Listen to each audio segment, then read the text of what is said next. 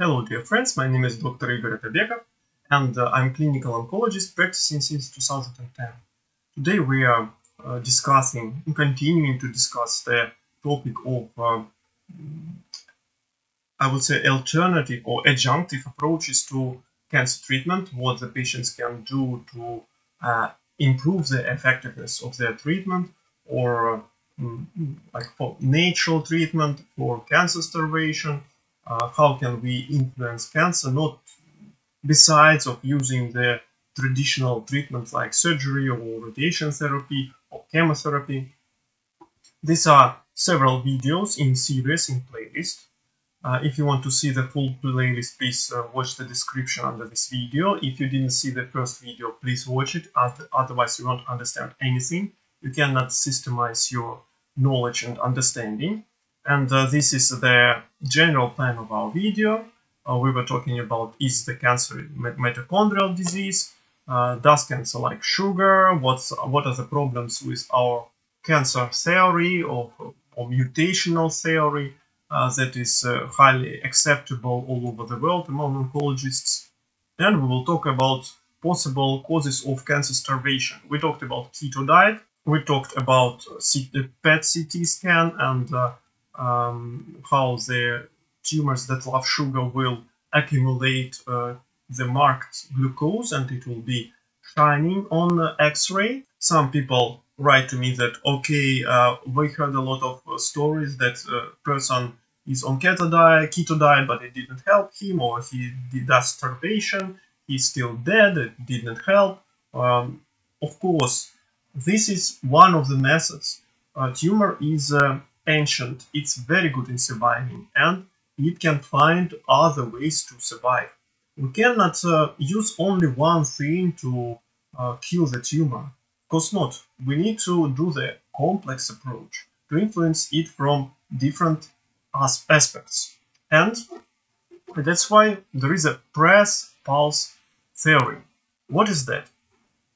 We know that tumors are mostly dependent on two sources of fuel, glucose and glutamine. In this theory, in this approach to tumors, we need to make a chronic stress for tumor. How?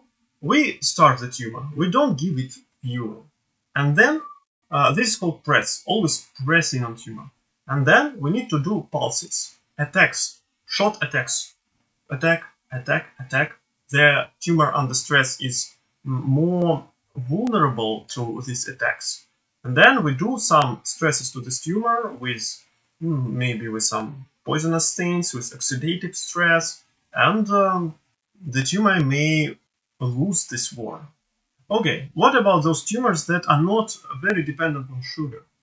Second kill is glutamine, we talked about it. Glutamine is a non-essential amino acid, meaning our body can synthesize it, produce it. The problem is we cannot totally starve the body from glutamine just with diet, because again, the body produces it.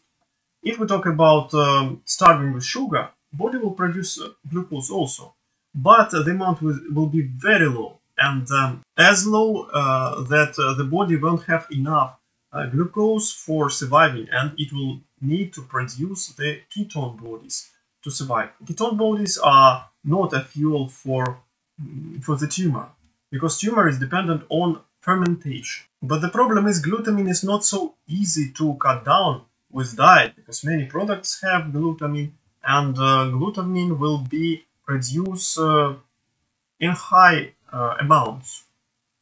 Glutamine can be used for synthesis of new DNA that is very needed for any growing cells. And the tumor is a very growing cell. To divide and grow, it needs more DNA. And also it can be used for energy production, for tumor survival. But there are some drugs blocking this glutamine. The problem with these drugs is they're not registered for just buying them or prescribing them. These are drugs for clinical trials. For example, there is a great review article on this drug that this 6-diazo-5-oxo-L-norleucin, very difficult to pronounce, shortly DON. The thing is, it was investigated since 1950s, and it was in phase 1 and 2 clinical trials, and they stopped it and abandoned it because of toxicity. It causes nausea, vomiting, a drop of blood cells. Why? Because glutamine is very needed for rapidly dividing cells, not only tumor, but also, for example, GI tract cells. That's why it can cause mucositis, stomatitis. I talked not far ago about stomatitis, how to treat it in chemotherapy patients. These are ulcers in mucosa, stomatitis, mucosa of mouth, mucositis, mucosa of anywhere in GI tract. And of course very severe diarrhea and nausea and vomiting. What is good about it?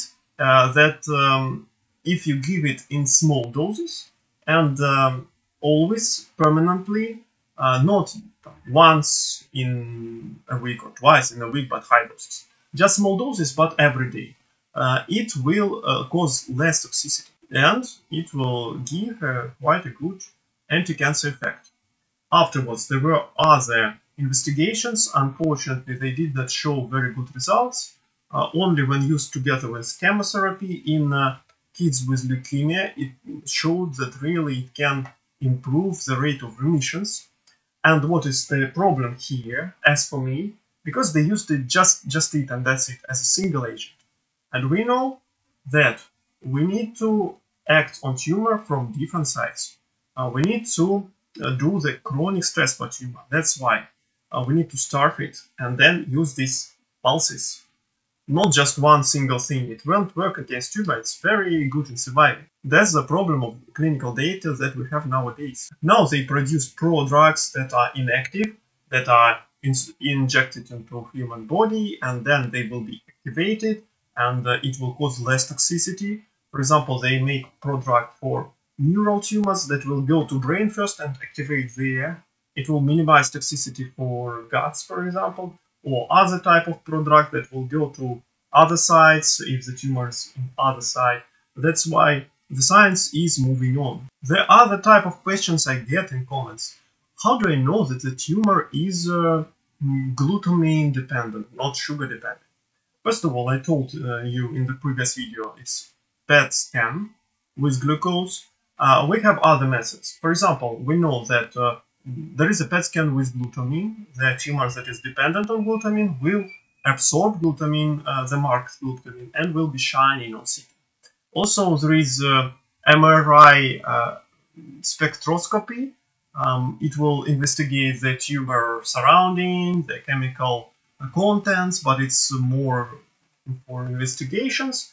And also, when we do biopsies, we check the genetic mutations in the tumors, and often the tumors that have MYC mutation, KRAS mutation, often in, for example, pancreatic tumors, or in colorectal tumors, gut tumors. In P53, for example, VHL genes, mTOR, these can be associated with glutamine metabolism. So again, what is the conclusion? That their potential drugs for glutamine blockage should be given perhaps constantly in daily basis, but in lower doses to decrease the toxicity and improve their effectiveness. But what should we do? Because there are no drugs for now. Well, I could not really find anything that could help very much with glutamine. Only found something like theanine is ingredient of green tea, is good in opposing glutamine.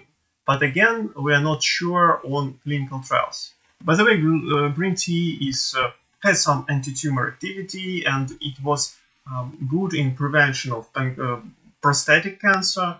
But when they used it against different cancers, in patients who have it, who have cancers, it did not really help very much. Again, why?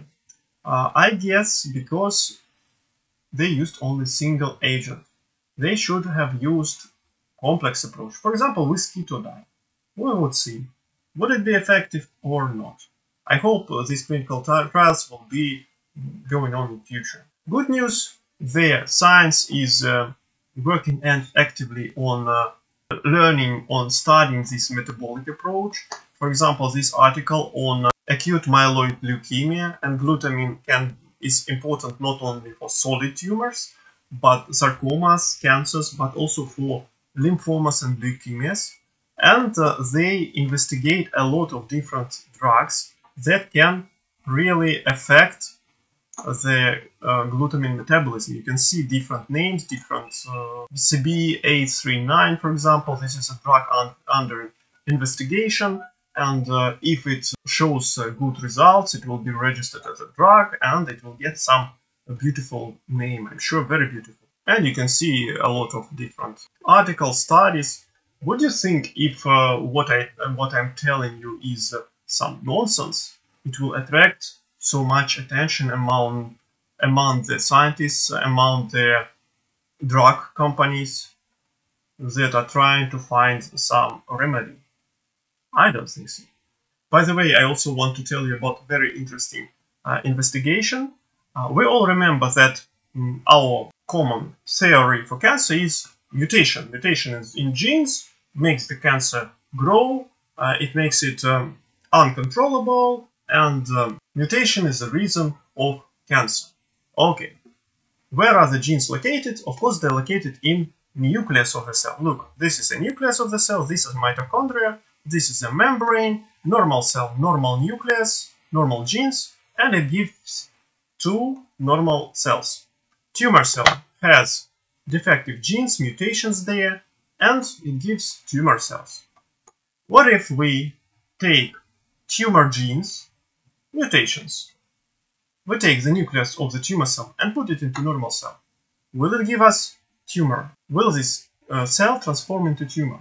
No, it doesn't. It produces normal cells. Yes, there are some mutations there that are transferred to the daughter cells, but it's still normal cell. These genes won't be active.